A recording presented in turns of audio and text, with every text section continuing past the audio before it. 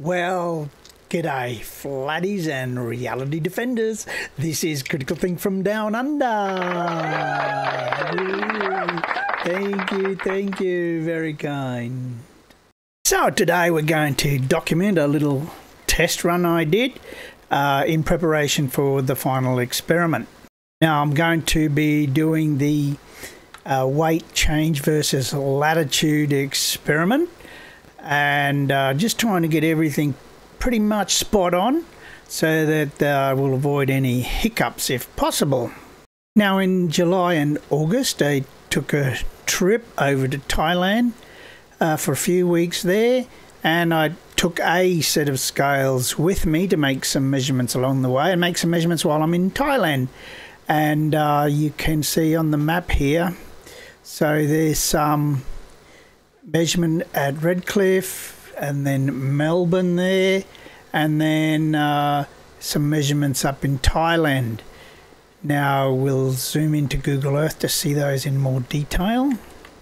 Right, so yeah, Redcliffe, flew to Melbourne, was able to do a measurement at the airport there, and then we'll go around the globe to Thailand and land in Suvarnabhumi Airport in Bangkok, stay in Khon Kaen, did some travelling up to the north, right on the Myanmar border there in northern Thailand, and I took all these measurements and then measurements on the way back.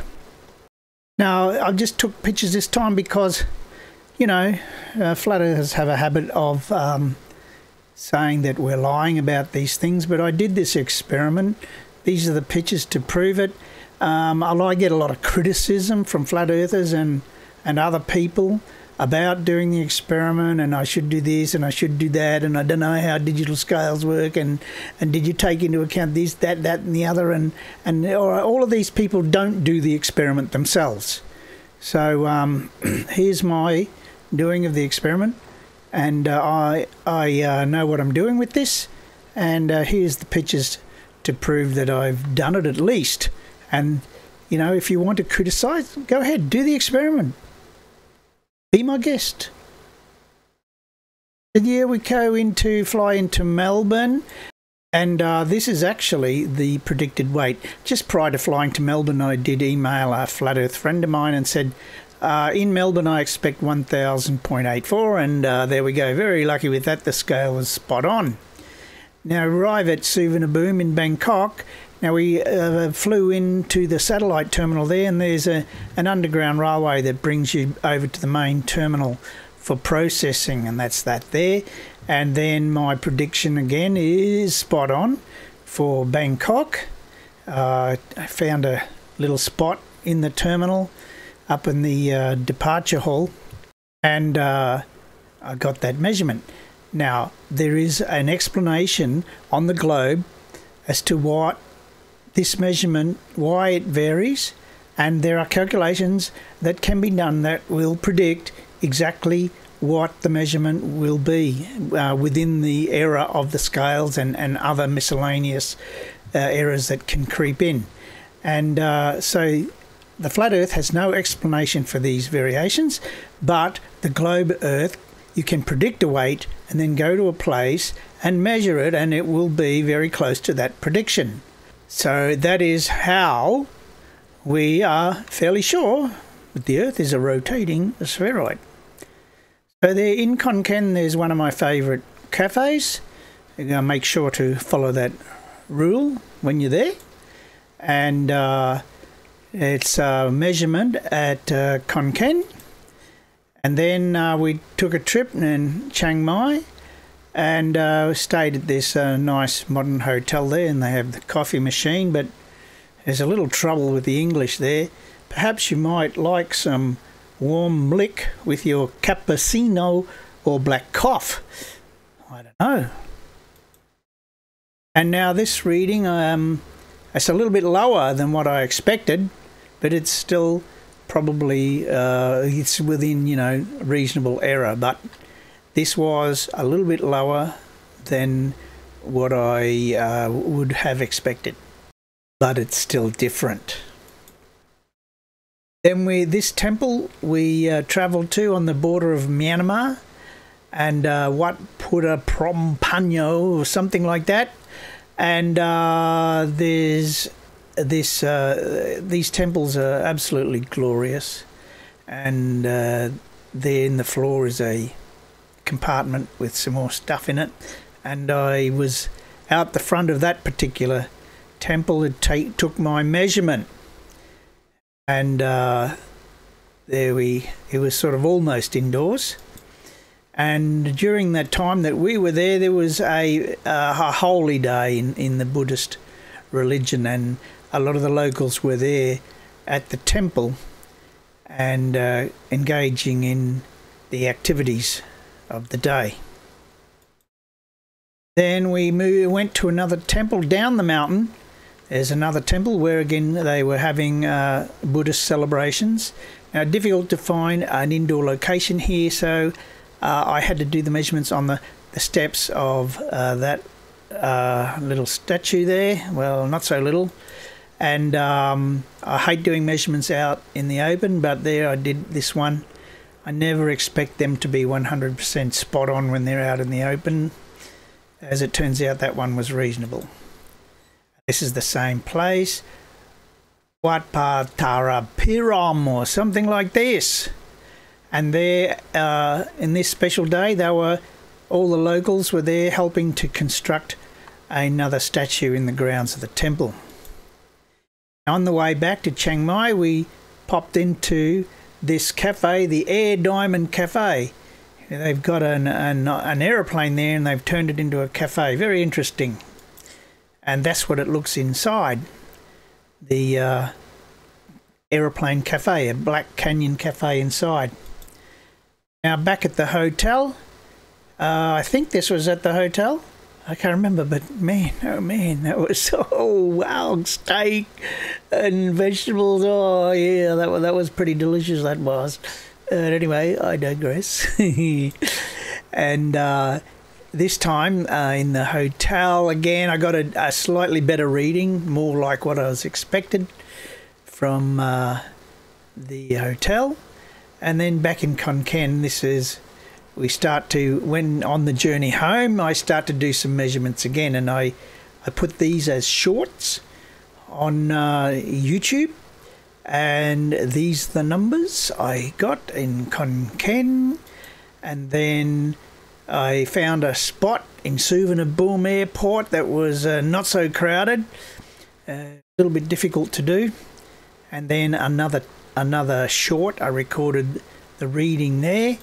And then in Melbourne, so a little bit higher than what I got last time. So the time when I went over, it was 1000.84, and then we got 1000.88, a little bit higher than what I would like, but still within the bounds of reasonable error. And there's my location. That'll be the Hungry Jack's at the terminal there. Then I did a calibration check. Get back to Redcliffe, and I put this as a short. It was a little bit higher than when I started, 0.03 grams higher, which is within the bounds of error again.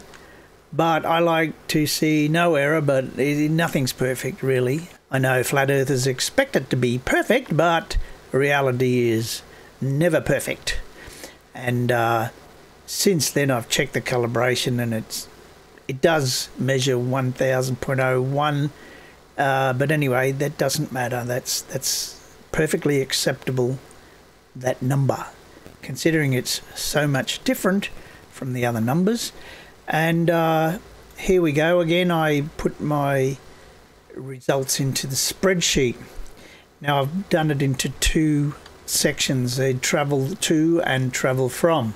This is probably the most accurate measurement that I have performed in all the times that I've been doing this.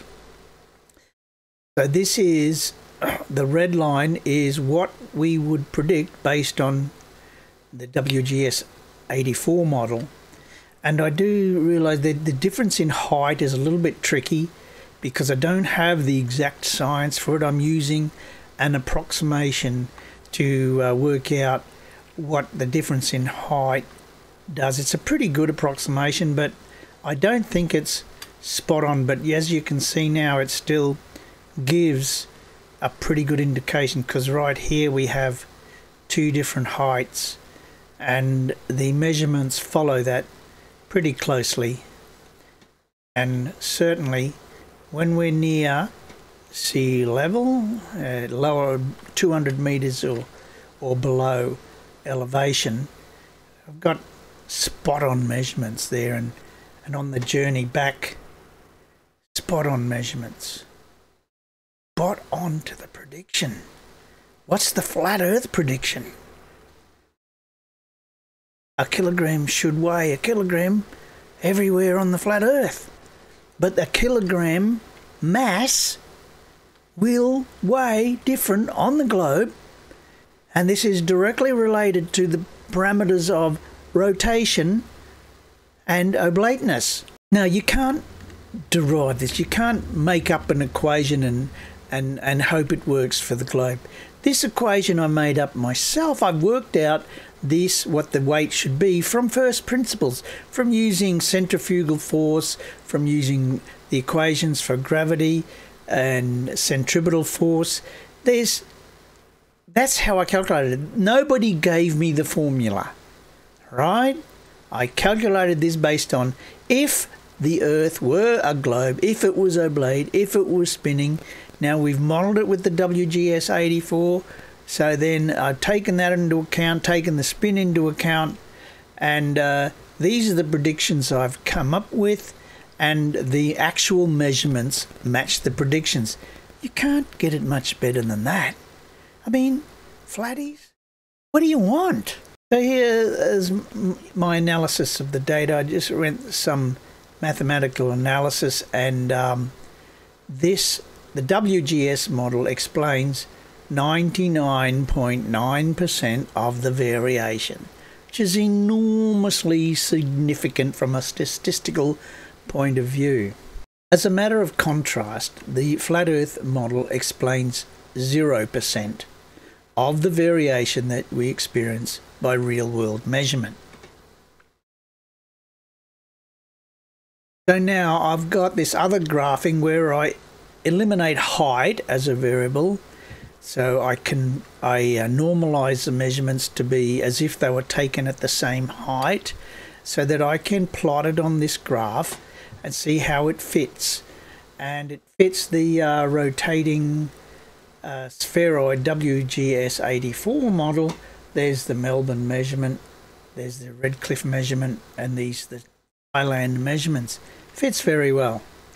And as you can see, the flat Earth would be this line here, and it doesn't fit very well that, and it doesn't fit the non-rotating stationary spheroid either. So this is evidence that we are rotating, because we can make measurements to determine that the rotation is there. You know, that's the one of the causal factors. You can make a reasonable inference that the rotation is there because we can measure what the rotation predicts. Now I've conglomerated all my measurements, combined them along with other people's measurements, and you see it's nicely clustered around the rotating spheroid model, which is a very, very powerful evidence. And as I've shown before with statistical analysis, the chances are that this is all just a mistake, and by accident is a 0 point something with more than 20 zeros after it, and 1. There's the chances of that being an accident. So this is pretty powerful and great evidence that yes, we live on a globe, and yes, it's rotating. And when we go to Punta Arenas, we're expecting a number in this area, and at Union Glacier we're expecting a number in this area. So the donations are still open to support me on my trip to Union Glacier. Thanks to everybody who's donated already. That's fantastic. And donations are gratefully accepted. And I'll put the link in the description. Now, no weight versus latitude video would be complete without this particular clip. So I hope you enjoy it again. I know I will. Goes on about the difference in the weight of things at the equator compared to other places in the Earth. Have you actually gone and measured it? Have you ever done it? We understand that in the model, based on the spin and centrifugals, centripetal, whatever forces, that's the result that you can calculate based on your model. Yes, we did. But has anyone actually gone and measured this so-called difference? Has anyone actually measured that a kilogram weighed in the, somewhere up north is any different to a kilogram weighed on the equator? Yep, we've done Has anyone actually gone and done that? Yep. No, they have not. Oh, no. A kilogram is a kilogram wherever you are on the Earth. But we've done it. You're wrong. You're wrong about that. When are you going to acknowledge that you're wrong about that? Yes, what you say is true. A kilogram mass is a kilogram mass anywhere on this Earth. But it doesn't weigh the same with the scale that it has only been calibrated once. It doesn't weigh the same. And yes, we've done the calculations. And yes, we've done the measurements. Yes. So, when are you going to acknowledge that and apologise for putting out this misinformation? When are you going to do that? Well, thanks everybody, and we'll see you in the next video.